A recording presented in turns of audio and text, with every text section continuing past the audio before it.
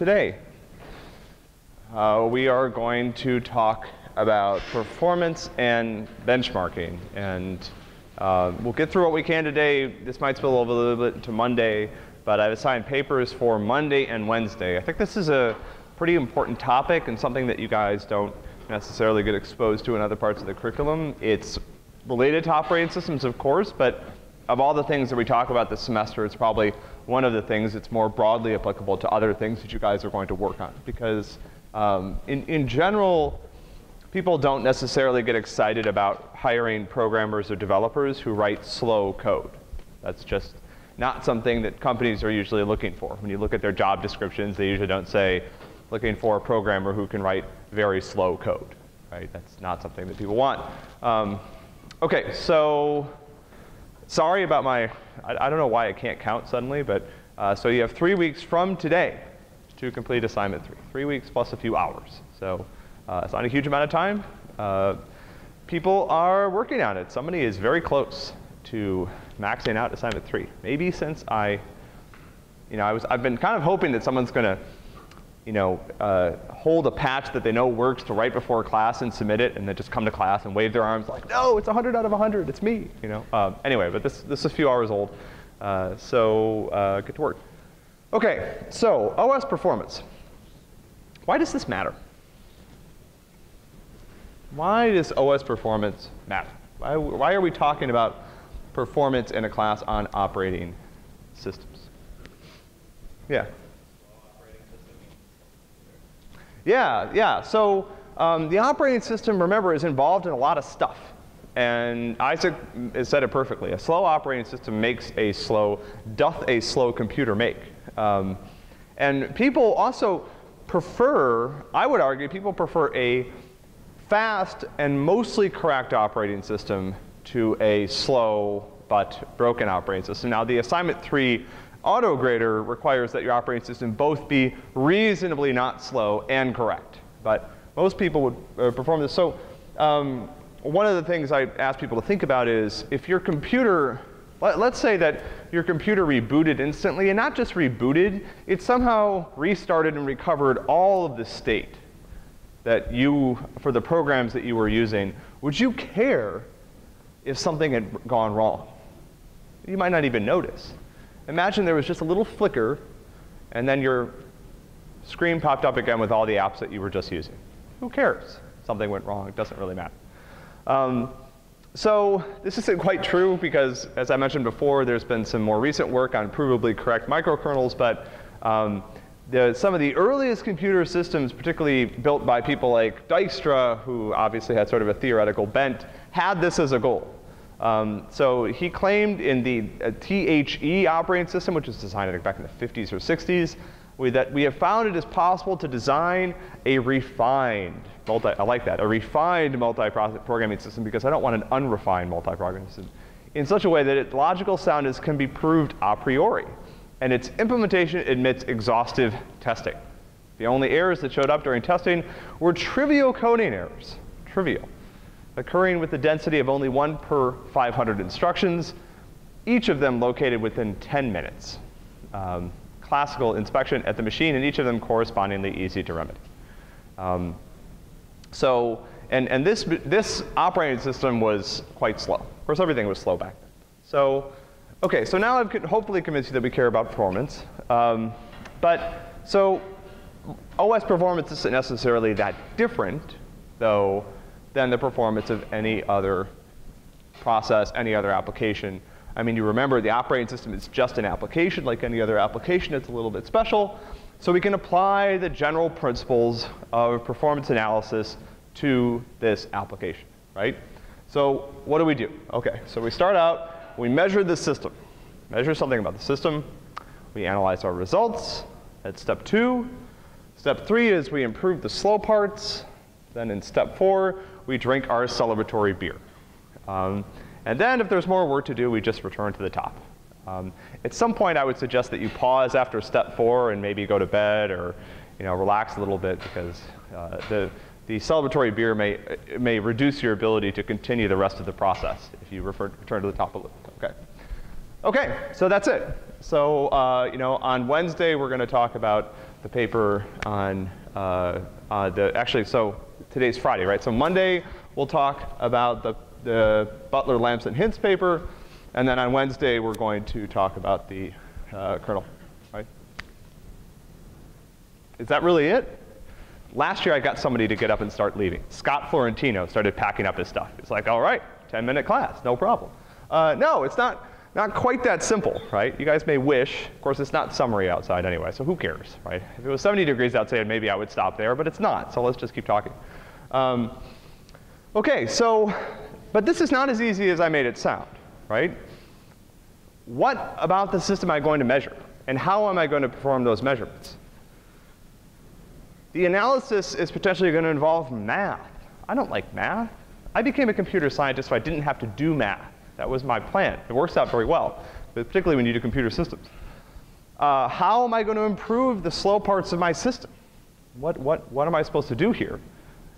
This part I'm pretty good at, actually. I can offer some advice on these questions. OK, so let's talk about what's hard about the process that I've described to performance improvement. So the first thing is just measuring stuff.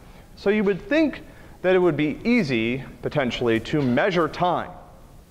All of us have some conception of time. And obviously, time is something that's going to be intimately involved in the process of performance analysis. Unfortunately, hardware can frequently limit our ability to measure time, particularly on the time scales needed to do accurate performance benchmarking. So frequently, you may find, for example, that when you try to measure some primitive in your operating system or in any program, using the hardware timers that are available to you, you discover that it takes 0 time because it's so fast that it occurs within a single tick of this slow timer. So that's a problem. And the problem with low-level time, so there frequently you can find some sort of clock on the machine that ticks quickly, but that may be very, very difficult to access, or it may be very machine-specific. So you remember one of the things that the exokernels were trying to do is actually export some of this information to applications. Applications frequently do not necessarily have access to really good timing information on real systems.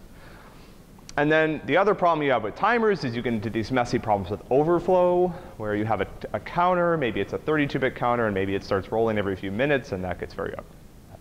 So there are issues here. The other problem, and this I think is a much, much deeper issue with benchmarking and measuring operating systems, is that it's very difficult to do repeatable measurements. So for example,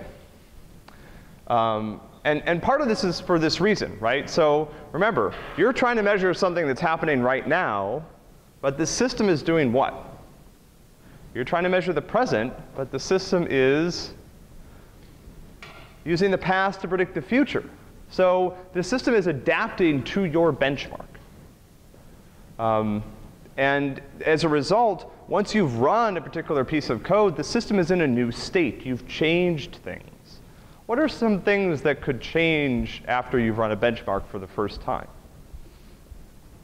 What are some things that might cause that benchmark to perform differently, or that program to perform differently, if you ran it again a minute later? Parts of the system are different. Changes have taken place. Yeah, Scott.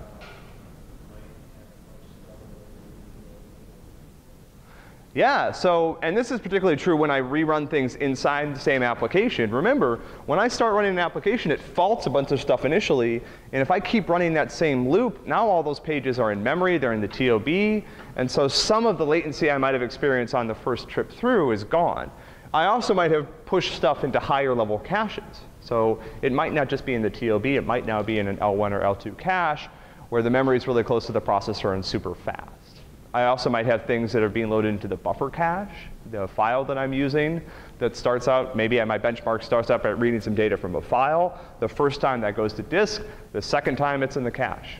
So caches and cache behavior frequently are something that benchmarks think a lot about how to either detect or defeat. So there are benchmark suites that the first thing they do is they run some tests to try to figure out things like, how large is the L1 cache size on this machine? Because I want to make sure that my objects don't fit into it. And this was one of these things that for years, during a certain decades of computer science research, you'll find when people couldn't understand their results, this was the boogeyman, right? This was the monster under the bed cache effects. And this was used to explain away all sorts of things that people should have thought more carefully about. Okay. So measurement tends to affect the thing that you're trying to measure. This is sort of the Heisenberg uncertainty principle applied to computer systems. The first thing is the measurement might destroy the problem that you are trying to measure. How does this happen? Has anyone experienced this with their OS 161 system? Measurement or debugging may eliminate the problem. Only temporarily, of course. What's an example of this? Yeah. Yeah, so you may have a race condition that you see periodically, and then what do? You think, I don't like GDB, so I put in a printf. That's a natural thing to do, trying to figure out what's going on. Voila, the printf solves the problem. If only you could leave the printf in there and have it printf on the client's machine all the time. But the reason is the printf has destroyed something about the inter-thread timings that you needed to cause the problem to happen. And this can certainly happen with measurement as well. Measuring and recording things always affects the system, right? I'm printing things, I'm storing information, however I'm doing it, there's code being executed that was not being executed before. And so the machine is going to behave slightly differently. And for extremely subtle effects, this can essentially totally wipe out the thing that you're trying to measure. And so later, you have to actually try to separate the results from your measurement from any overhead that the measurement process introduced. And the people who are having the problem that you're trying to study may not want you to measure their system.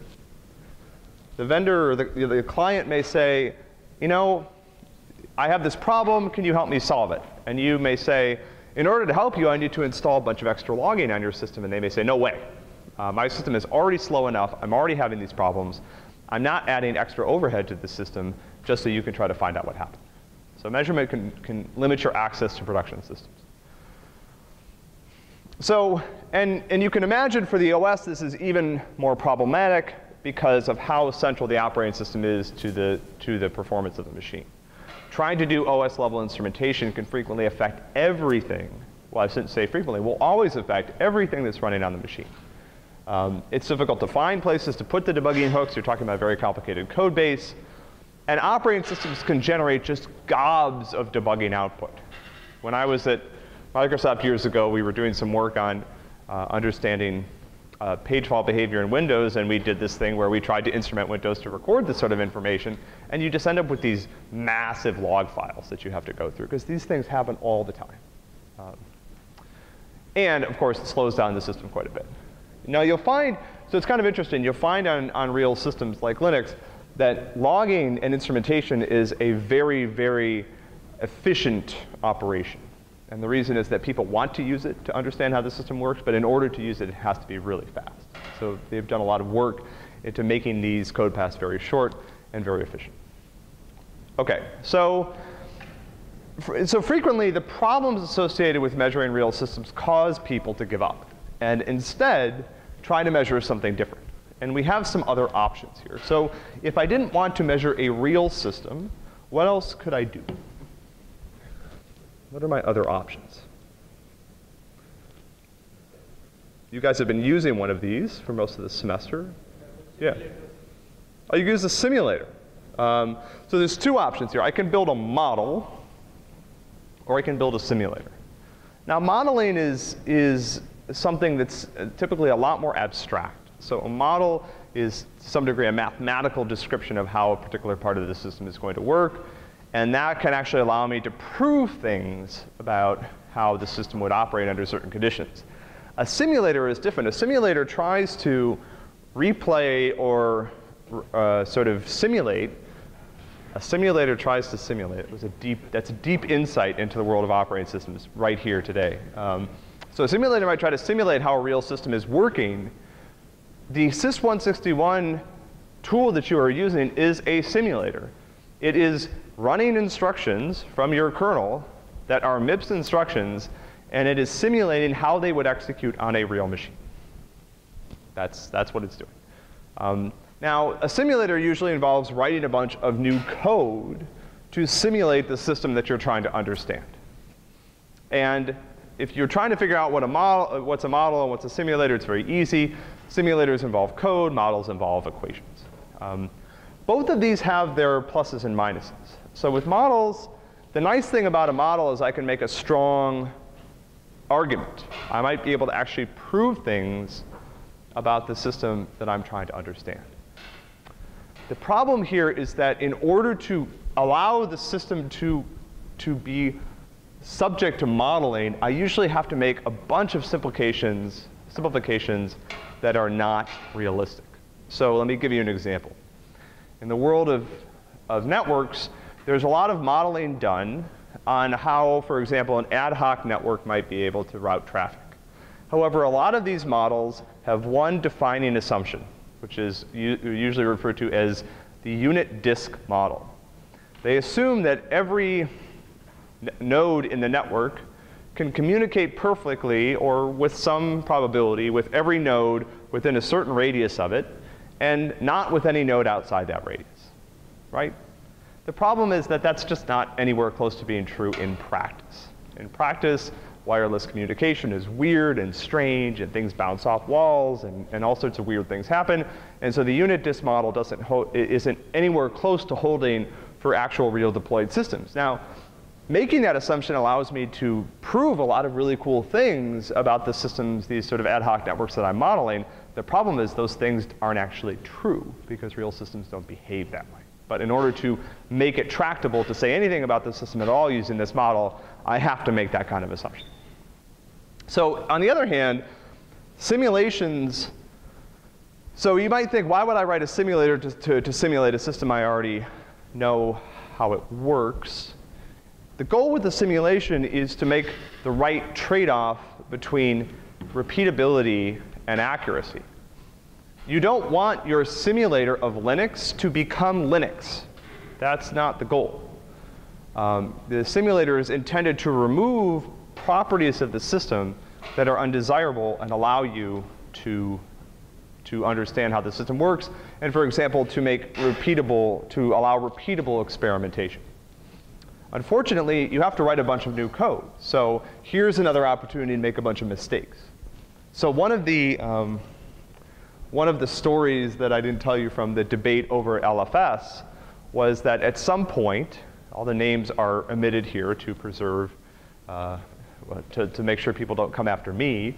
At some point, somebody was working with a simulator of a disk, a simulator of a file system that they were using to run experiments on file system performance. And they had written some papers about results from the simulator indicating certain things about how one file system or another file system had performed. Unfortunately, at some point, this particular student discovered that the simulator had a bug. So the bug was that when there was a dirty page in the buffer cache that was evicted, the amount of time that it took to write the page back to disk was 0. So the simulator was forgetting to account for the time that it would take to evict dirty pages from the buffer cache. Now you can imagine this would change your results quite a bit. So this particular student went to their advisor and they were like, by the way, we have this problem. Right? And so you can imagine that that got sort of messy. OK, so yeah, so if you have bugs in the simulator, and your simulator may not end up being as simple as you want it to be. That's the other problem. OK. So moving on to another challenge with performance and benchmarking, what are the metrics that I use to compare things? So how would I compare two disk drives? And I'm talking about performance here.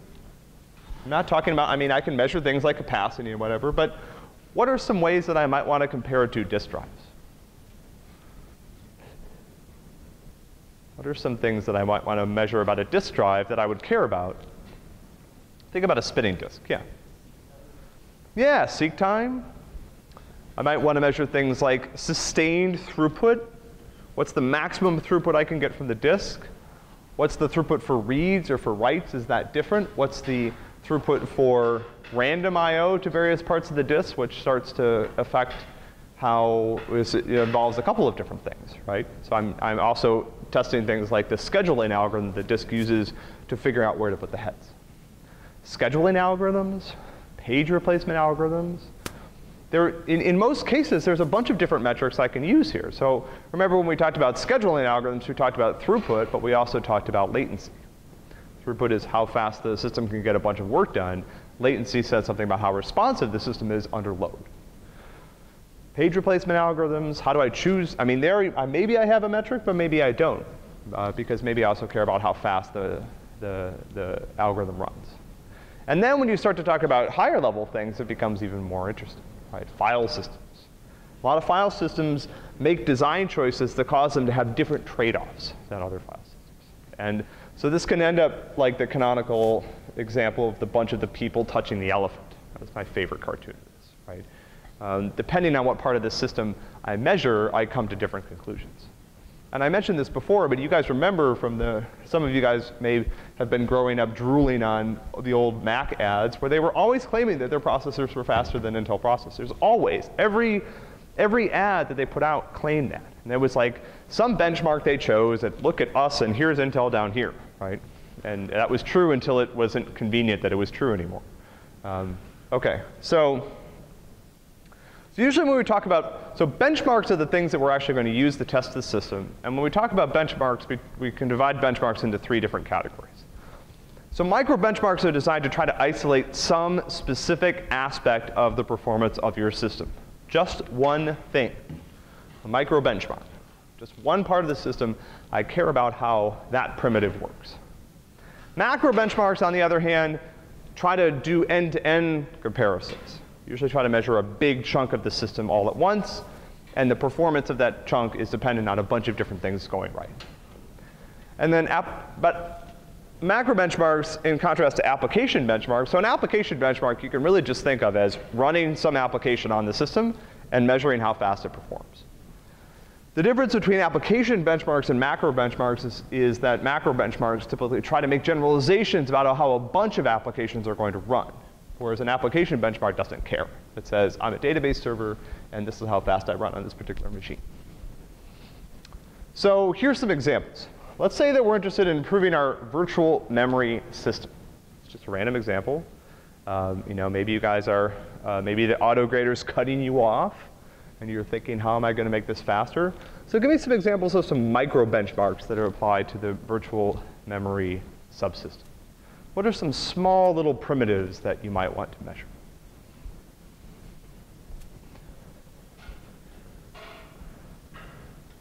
Isaac? Yeah, so swap out time, amount of time it takes to find a page in the core map, maybe the amount of time it takes VM fault to run, but that's getting a little macro now. So just these tiny little operations. How long it takes to map a virtual address to a physical address using your particular mapping data structure. These are examples of micro benchmarks. So yeah, a single page fault might not be micro enough. Page lookup time, how long it takes my page replacement algorithm to select a page. This is not which page it selects and how good that page is, just how long does it take to run. What about macro benchmarks? What's some examples of larger things that I might want to measure?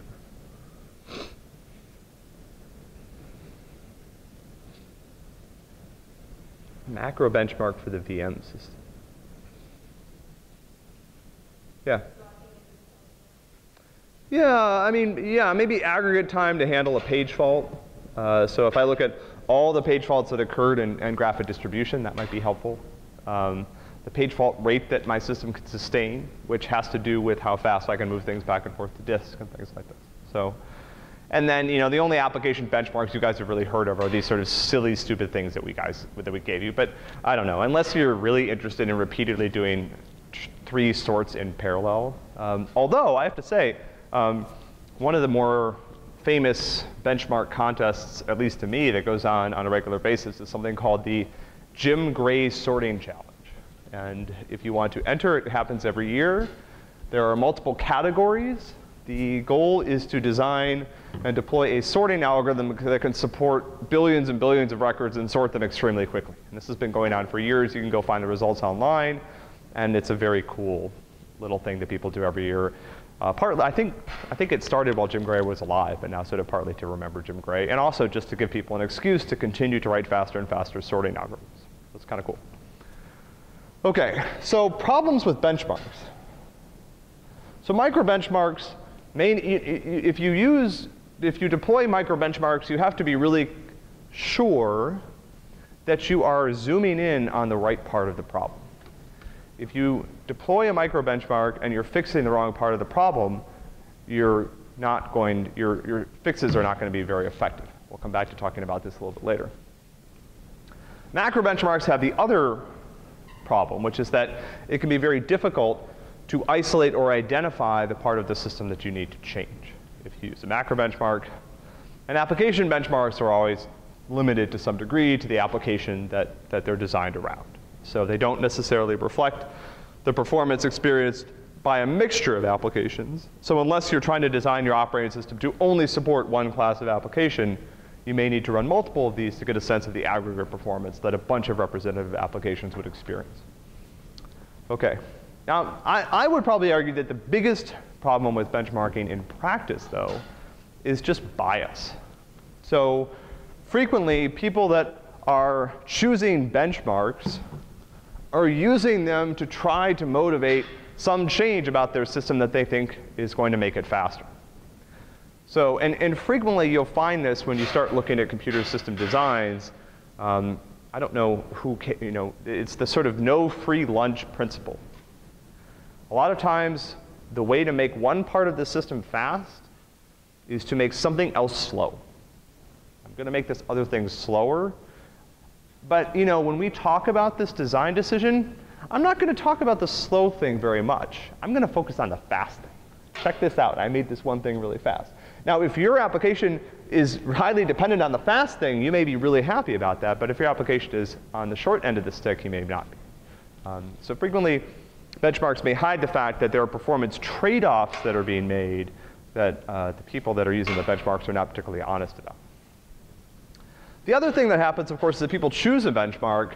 They do a bunch of work to improve the system according to that benchmark, and they may not be even aware of the fact that the improvements that they made have caused other things to slow down. So this is the other problem. Okay. And to some degree, even if you want to sort of point out that people are a little bit silly about how they deploy this, there's really a fundamental tension here with how operating systems work, which is that the most useful system, operating systems have always been designed, in pre-exokernel, really to try to provide an interface that's useful to a variety of different applications. However, frequently making the system faster involves tuning to the needs of one particular application. To some degree, the exokernel system is on some level trying to address this, remember? This is part of their argument. We don't need to make these general purpose design decisions that try to work for every application. We can allow applications to achieve better performance by making better decisions on their own. But in general, the operating systems that you guys use today are extremely general purpose machines that try to provide good service to a large category of applications, but you can certainly make them faster by tailoring them and tuning them to the needs of one particular application. Okay, so instead of poorly using benchmarks, let's talk about what actually sort of some good things to do and some best practices here. Okay. So the first thing when you start trying to improve the performance of your system is to have a specific goal in mind. That's a little bit more general than I just want to make it faster. And this helps you start to design a workflow in terms of picking benchmarks and choosing parts of the system to improve. So you usually have to sort of pick a problem, and we'll talk in a few slides about how to do this. If you decide to use a model or a simulator, it's very important to make sure that the model and simulator match up with the system that you're building. So going back to my example from before, if somebody had done some side-by-side comparisons of the simulator and an actual disk, they would have probably noticed some performance anomalies that would have caused them to realize that the simulator had problems. So if the performance of the simulator is dramatically different than the thing that it's trying to simulate, then you've got a problem. And sort of use these techniques as, as appropriate. And this comes with practice, but figuring out what is the right tool to attack this particular problem. But certainly, do this with data, okay? So now we've come to the part where we have to talk about data and math. And this is totally true. So I started out life as a physics major, and I just realized I was too dumb to do physics, mainly because it involved a lot of math. And so I became a computer scientist. And so a lot of computer scientists don't really like math very much. I mean, if you talk to like the theory people, then those are essentially math people just wearing different stripes or something. But the rest of us, the system builders and the networking people, we're not really, we're a little wary about the hardcore math. And so on a good day, we'll compute an average. This feels like a victory, right? I'm going to run my experiment a couple times, and OK, here's an average result, right? And if you really push us, I'll put error bars on my graph, right? That maybe, OK? That's asking a little bit much. I would prefer just to use the average. So one of the first things to do when you start running systems and using statistical methods is to make some predictions before you begin the process. And I always tell my students, before you generate a graph, draw just a little sketch up on a whiteboard of what you think that graph's going to look like, just based on your intuition. This is really helpful because if the graph comes out looking very different, then either you've learned something about your system, your intuition was wrong, or there's something wrong with the experiment that you're running that you need to correct. Right, that's what I just said. And particularly if you can make predictions about simple cases, that's a good way to start developing your intuition. So it's not a bad idea to collect some performance results for things that you think you understand. So for example, if you were benchmarking your VM system, you might collect some information about how long it takes to find a page in your core map because you think that you can reason about that. You think you can reason about it. You think it should fall into a certain distribution. And that's a good way of starting to develop intuition about how this works. So this is one of my favorite, I think a real common mistake people make when they start to try to use data to do performance analysis, which is they compute summary statistics really quickly. So they say, OK, I measured this thing. I computed the average and the median. I'm done. And the problem is, summary statistics like averages and medians, I mean, averages are dangerous. I think that the average is a statistical thing that should just be banished from our society. Right? I think average should be an outcast. There's really no point in talking about averages. People are like, oh, it's the average income in the United States. Who cares? Right? No one makes that much money. The mean is a much more useful measure. I just need to stand up in favor of medians. Right? Sorry, median. Yeah, the mean is the same thing as the average. Medians, please use the median. Median is so awesome. Median is friendly. The median says a lot about your data. The average says very little. So for example, these two data sets right here have the same mean and median. But there's clearly something very different going on here. Between, if you measured, for example, if this was your core map, the time it took to find a core map entry, you might be concerned about this. What is going on over there? And so looking at raw data, even if by the time you show it to your boss or somebody else, you're talking about summary statistics, look at the raw data first so that you have some idea of what's going on. Because if you sort of make claims about the data based on some sort of feeling that it looks like this, and it turns out that this is what's going on, you're going to feel very dumb. This is frequently a sign that there's some sort of bug in your system or something very interesting going on in the behavior of a particular part of the system. OK. Outliers. So a lot of times people run into this problem, particularly people who like to use means, because there's this outlier in the data. I ran it 100 times, and 99 times looked fine, and then there was this one weird value that I can't explain. You have to think about those values. You can't just say, oh, I'm just going to delete that row from the spreadsheet. Don't need it anymore. Clearly something went wrong. I don't know what happened. I must have just typed in the wrong command or something. Try to understand. They can be just weird remnants. They can also be very important. They can have a lot to tell you about how your system works. Because if 1 out of 100 times a particular operation takes an enormous amount of time, that is going to bother somebody later. People like things to be predictable. OK, so now we'll come to the part where we actually talk about deciding what parts of the system I should actually improve. And you might think that this is pretty easy. Just improve the slowest part. And one of the things, so even if this was true, here's the problem that we have as programmers. So think about your VM implementation in whatever state it's in. There's probably some part of it that you feel is dodgy, suspect. There's like one piece of code where you just got sort of wedged into a weird place and you had to fight your way out of it with some sort of really nasty while loop that you're not sure if it terminates or whatever. I mean, all of us have like little bits of code like that in our system. And so if you ask developers, what's the performance problem with your code, that's the part that comes to mind. You know, maybe the part that you wrote after Friday happy hour where you had a couple beers, or the part that you wrote in the middle of the night, like right before the deadline your boss had given you, whatever. We have this intuition about the parts of our system that are problematic.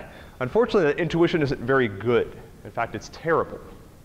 And so if you ask people, oh, if you don't let people measure their system, or you don't force people to measure their system, and you just tell them, go improve the performance of the system, a lot of times they work on things that are irrelevant. There are things that make them feel happy inside, because they got rid of that really ugly piece of code that they were embarrassed about, but they weren't actually the performance problem. But let's make this more concrete. So let's say your code has 2 functions. Foo, which takes 5 minutes to execute. Every time I run foo, 5 minutes go by. Bar takes 5 seconds to execute. So which function should I work on in order to improve the performance of this piece of code? Yeah. Whichever one you use the most. OK. Do we have any other guesses? Yeah. Which one's easier to optimize? OK, so you guys are sort of on the right track here. I'm going to go with the, but I mean, a lot of people, this is what we do. These are better answers, but a lot of us will say, oh no, foo. Foo takes 5 minutes.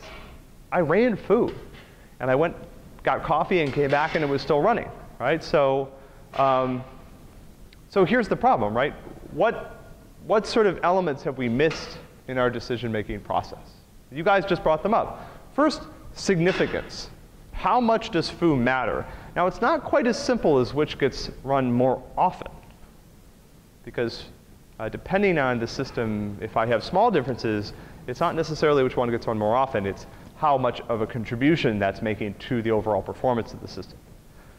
But the second thing that somebody pointed out, which is how hard is it going to be to change this, to improve it? Let's say that foo is calculating 60,000 digits of pi using the best available algorithm. You are going to improve on that? I don't know. I'm skeptical. And this is also very difficult to figure out until you get started with it. So after running some experiments, the thing that we're likely to know something about is significance. So let's talk about that. However, I would point out difficulty matters here, and this is something that's very difficult to figure out from running tests. You can run a bunch of tests that will say, improve this function, it'll make the system twice as fast. You go look at it and you think, and there's all these comments, you know, improved performance by 4x, improved performance by 20%, you know, from the people, the programmers that were fired before you were hired to work on this, right? And you might start to think, uh-oh, there is no performance left to squeeze out of this. But let's talk about significance. So this comes down to something that I really wish, if there's anything that I wish that most people in the world knew about the world, other than not to use means and to use medians, this would be it. It would be Amdahl's law. So colloquially, Amdahl's law says the impact of any effort to improve system performance is constrained by the performance of the parts of the system not targeted by the improvement. How many people have heard some formulation of this before? Oh, goody. OK. all the graduate students. So now, imagine we have the choice between reducing the execution of foo from 5 minutes to 1 minute, or reducing the execution time of bar from 5 seconds to 4 seconds. Because remember, this is going to matter. Now, note here that the improvement of foo is better. It's better absolutely. I've improved it by 4 minutes. I've trimmed 4 minutes off it. I've cut its execution time also by 80%. So clearly now, foo's the winner. Right? Now I know something that I may not even have known beforehand, and now I should be able to say, foo, it's time to work on foo. That's what's going to do the best. But it turns out, as someone pointed out, if the program spent 95% of its time executing bar, but only 1.1% running foo, then the speed up that I achieve from foo is actually smaller than the speed up I achieve from bar. Neither is super exciting, but 1 second, just that 1 second from bar, improved the overall performance of the system by more than 80%, reducing the runtime of foo by 80%. Amdahl's law is extremely counterintuitive. And it's something that, as developers, I think you guys should be thinking about and coming back to frequently. And this is why, so when I worked at Microsoft, the team that we interacted with a lot was I was on the desktop performance. In the desktop performance group, we interacted frequently with the server performance group. And the server performance guys, I mean, if they found an unnecessary instruction, and they were looking at assembly. So if they found like some way that they could remove one assembly instruction from a critical path, you'd never see them again, right? They'd be gone for a month in Hawaii. Because the system got so much faster, just one instruction, because that thing gets run all the time. And so those guys were really interested. So another way of thinking about Amdahl's law, if you're not worried about the proportionality, is fix the thing that's killing your performance. Don't worry about the rest of the code. Find the thing that's hurting you and work on that. The other interesting thing, though, about Amdahl's law is the more you improve one part of a system, the less likely it is that that part of the system is actually still your bottleneck. So this is another interesting corollary to Amdahl's law, and it means that you have to make sure that as you work on performance of your system, you're frequently pulling yourself back and saying, what now? Because once you've done some work on a particular part of the system, it may not be the top order bottleneck anymore. So you need to stop, rerun some benchmarks, redo some profiling, and find a new target. All right, so this time I actually am done, a little bit early today. Do you guys have any questions? These last couple of lectures have been a lot of me talking. Yeah? Beginning about a simulator, I'm wondering, like, what level do simulators usually lie on? Hardware or for a full software system? Yeah, so available simulators. So it's too bad Guru's not here. My one of my students, Guru, who's the actual Linux hacker in our group, he works on a full system simulator. So it simulates an ARM instruction set. It is kind of like your sys161, but you can actually boot an entire kernel and whole system image on it. So we boot Android on this thing, and we use it to experiment with new hardware features. Now, on one hand, it's super cool, because we can do things to it that you can't do in hardware. So for example, I can come up with new memory architectures, and I don't have to build them. I just have to write software for them. Now, let me ask you guys a question. How fast do you think the system is? It's like 1,000 times slower than an actual system. So when we have to run benchmarks, like for example, you might want to run a benchmark that opens a web page. 2 days later, that thing's still going. So it is a very fun way to do experimentation, because again, you have control over the entire machine all the way down to the metal. I can change anything I want. The price you pay is that it's dog slow.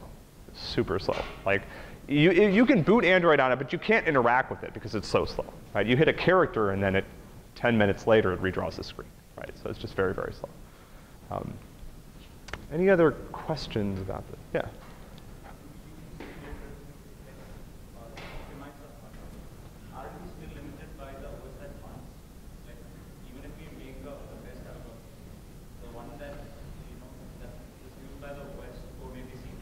finding a way, it still limits what we are trying to do. Well, so the trick when you're building simulators is to make sure that your simulator has its own notions of things like time. So normally, like again, the simulator that we use to simulate Android systems, it doesn't think that time's moving that slowly. It's just, its notion of time is very slow. So we can measure how long things would take on a real system inside the simulator without having to worry about how the performance is affected by the underlying system. So simulators normally have their own notions of time and own notions of performance. And so the goal is to get to the point where, for example, if I had a disk simulator that I was using to simulate my file system, if I make a change to the file system that improves performance in the simulator, that performance improvement will translate when I run it on a real system. Does that make sense? These are great questions. So to some degree, too, I would point out that some of the need to build these types of tools has been sort of replaced by virtualization. So when we talk about virtualization starting at the end of next week, which will really blow your mind, virtualization is very cool. But to some degree, virtualization is almost like simulation, except for the fact that I try to make the underlying hardware do as much work as possible. So virtualization you can think of as simulating all the parts I need to make it safe while using the bare metal to run as much as possible. Now, for example, on the stuff we do with Android, we're simulating a different instruction set. So there's no way to do that on top of x86. Right? x86, if I set one of the ARM instructions out to the x86 processor, it would have no idea what to do. Right? It's just totally different. But for when you're trying to virtualize something, that means that the architectures have to be the same. Great questions. Any other questions about performance? So for Monday, please read the Butler-Lamson paper. It's a fun paper. It's got a lot of cool ideas for improving performance, a lot of great discussions of the trade-offs.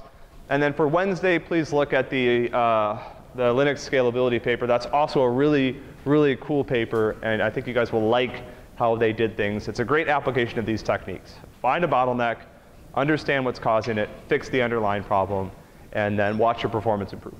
So I'll see you guys on Monday. Have a great weekend.